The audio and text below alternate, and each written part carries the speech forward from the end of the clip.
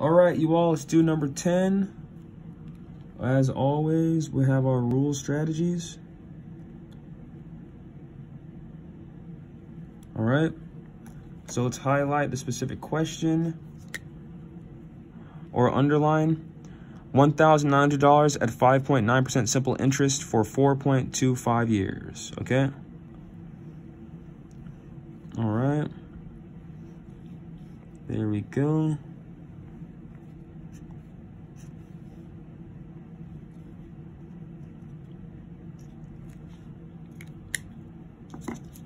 Okay, so we got $1,900, 5.9% simple interest for 4.25 years, okay? So remember, the simple interest tells us the interest equals the principal times the rate times the time. That's our principal amount. That's our rate. It's our time. So let's draw an arrow out here. Whoop. 5.9 divided by 100. Okay. Move the decimal 2 spaces towards the left. So we're going to have 0.059 is going to be our decimal amount. We're going to multiply this by 1,900. All right. We read the word problem. We underlined the question. We labeled and annotated. So now let's do 1,900 multiplied by 0.059. 9 times 0 is 0. 9 times 0 is 0. 9 times 9. Those are numbers.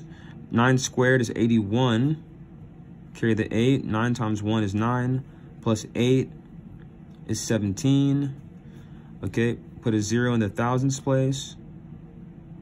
All right. 5 times 0 is 0. 5 times 0 again is 0. 9 times 5 is 45. Carry the 4. Okay. 5 times 1 is 5 plus 4 is going to be 9. All right. Now we're going to have a 0 for the thousands place, a 0 for the hundredths place, and a 0 times all 4 of these numbers is going to just be 0. Okay. I usually don't need to add those zeros, but in this case, I'll just show y'all what it's going to be like. 0 plus 0 is 0. 0 plus 0 is 0. 1 plus 0 is 1. 7 plus 5 is 12. Carry the 1. 1 plus 9 is 10. Plus 1 is 11. How many numbers do you have to the right of the decimal place? We have 1, 2, 3 numbers to the right of the decimal place. So we move our decimal towards the left. 1, 2, 3 spaces towards the left. We have $112.10.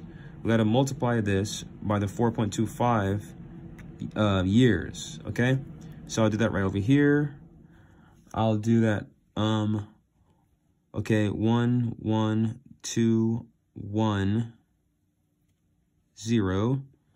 It's going to be $112.10 multiplied by 4.25. Let's multiply this out. 5 times 0 is 0. 5 times 1 is 5. 5 times 2 is 10. 5 times 1 is 5. Plus 1 is 6. 5 times 1 is 5. Put a 0 there for the hundredths place. Go to the tenths place. 2 times 0 is 0. Sorry. 2 times 0 is 0. 2 times 1 is 2. 2 times 2 is 4. 2 times 1 is 2. 2 times 1 is 2. Put a 0 for the hundredths place. Put a 0 for the tenths place. Now go to the ones place. 4 times 0 is 0. 4 times 1 is 4. Oh, let me scroll up a little bit so I can see this. So I did 4 times 0 being 0. Add a 0 for the tenth place and the hundredths place. 4 times 0 is 0. 4 times 1 is 4. 4 times 2 is 8. 4 times 1 is 4.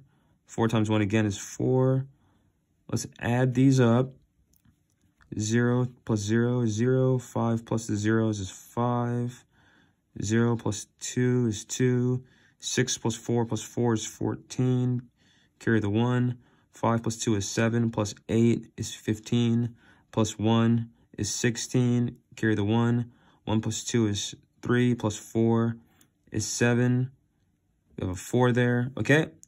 Now, how many numbers do you have to the right of the decimal place? We have 1, 2, 3, 4. So we're going to have a total of 4 numbers, okay?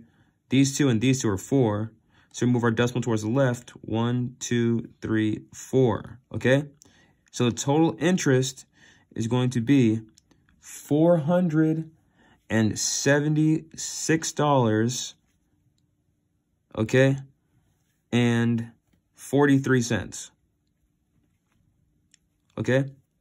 Because $476.43, this 5 rounds the 2 up. Now the total interest, or the total amount, is going to be $476.43 plus the $1,900 principal that we had. Okay? So let's find that right here. Off to the side, we'll do 1900, 1,900 plus $476.43. So let's add these up. 3, 4, 6, 7. 9 plus 4 is 13. All right. $2,376.46. $2,376.43. Okay? So we got our interest, and then we have our total amount. Okay? And remember, y'all, the total amount equals the principal plus the interest. All right? The total amount is the principal plus the interest. All right? The principal was $1,900 or $1,900. We added the interest, $476.43 plus $1,900. We got $2,376.43. All right? So we evaluated showing our math. Okay? We evaluated showing our math, our multiplication, and then we added to figure out what the total amount was to solve our problem. All right? Hope this video helps. I will see y'all in the next video. Thank y'all very much for watching, and work on M12 and IXL to get additional practice on simple interest. All right? I'll see y'all in class tomorrow.